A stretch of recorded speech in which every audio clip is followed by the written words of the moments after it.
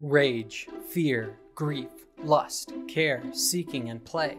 These 7 basic emotions are each produced by a separate neural circuit in the brain, at least according to the late neuroscientist Jaak Panksepp, one of the most influential neuroscientists in recent times.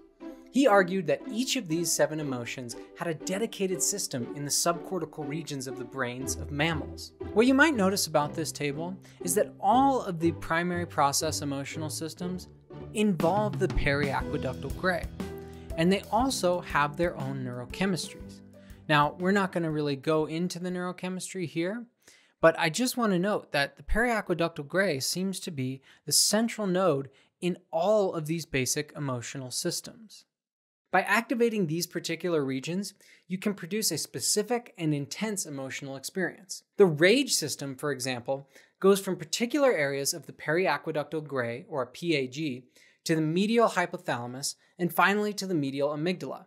If you were to place an electrode in a mammal's brain and stimulate these specific regions, you would observe a violent reaction.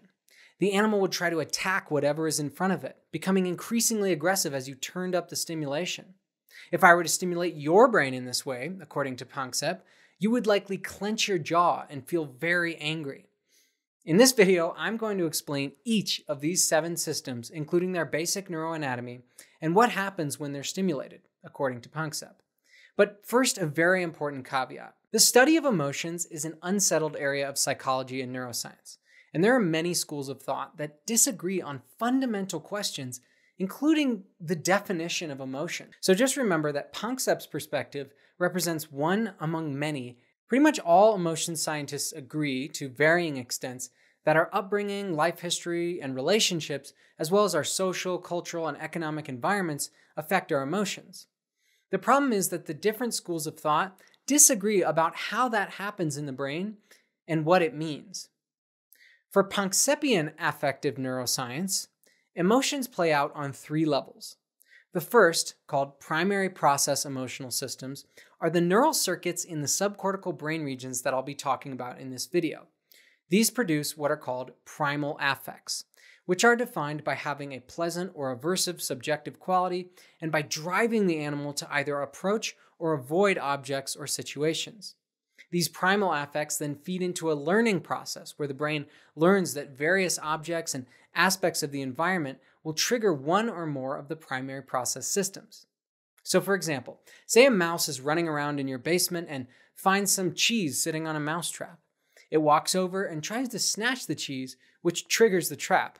Thanks to his quick reaction time, the mouse manages to escape the metal bar as it snaps down, except that it briefly clamps on his tail, causing a burst of pain. This triggers his fear system, urging him to run away. That's the primary process level. But the next time this mouse encounters a cheese-laden trap, he will be afraid, and he may even freeze or get away from it. That's the secondary level, a simple learning process. In this case, the activation of the fear system triggered the amygdala to form a fear memory. And if you want to learn more about fear conditioning in particular, check out my video on it. Finally, the tertiary level may be the most relevant for mammals with big cerebral cortices, especially humans. In a 2012 interview with Discover magazine, Panksepp explained, quote, "The tertiary level is programmed by life experiences through the neocortex, engendering our higher cognitive processes such as thinking, ruminating, and planning." So that's how our memories, knowledge, and life experience, and our cultural context can deeply affect our emotional dispositions.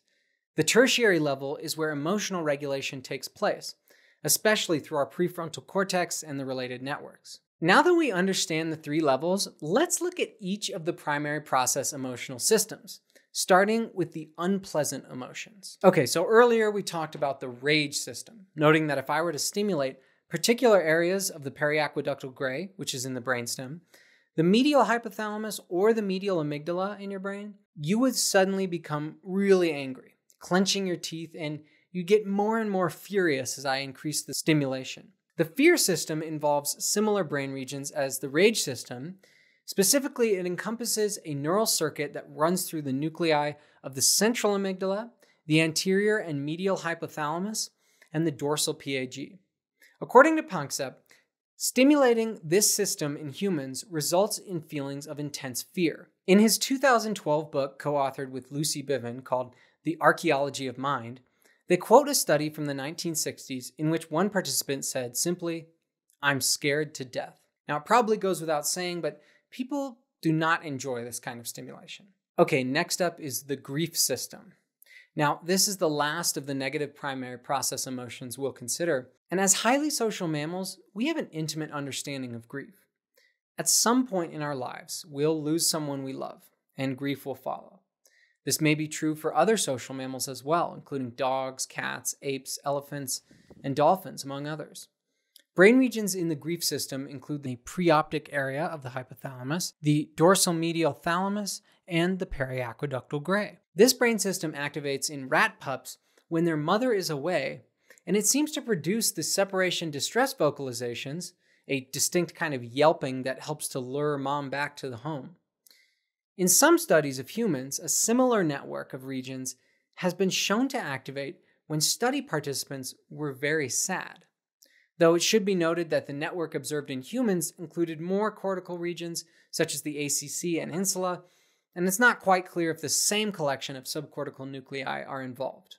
Okay, so that sums up the negative emotion systems. So let's go to the positive ones. First is the lust system, which is composed of what Panksepp called sexual arousal circuits. As you might expect, this system differs somewhat between males and females. For male humans, the most important brain area is the interstitial nuclei of the anterior hypothalamus. Damage to this region in young rats reduces their sexual urges. For females, the corresponding brain region is the ventromedial hypothalamus. Now, in males, the most important molecules are testosterone and vasopressin. In females, the corresponding hormones are estrogen, progesterone, and oxytocin. Now, it may seem like these are totally different brain regions and molecules, but these differences notwithstanding, Panksepp and his co-author Biven noted in The Archaeology of Mind that, quote, "The brains of each sex contain residual sexual circuits typical of the opposite sex. So vasopressin circuits are found in the brains of females in smaller abundance, and oxytocin circuits exist in male brains, but in smaller abundance." Because of this overlap, it's possible that individual differences in these systems contribute to sexual preference and gender identity. All right, next is the care system. The importance of caring nurturance was summed up by Panksepp when he wrote, quote, "Mammals would not exist on the face of the earth unless their brains and bodies were prepared to invest enormous time and energy in the care of their offspring, who simply could not survive without such devotion." Interestingly, Panksepp suggested that the care system was closely related to the grief and lust systems.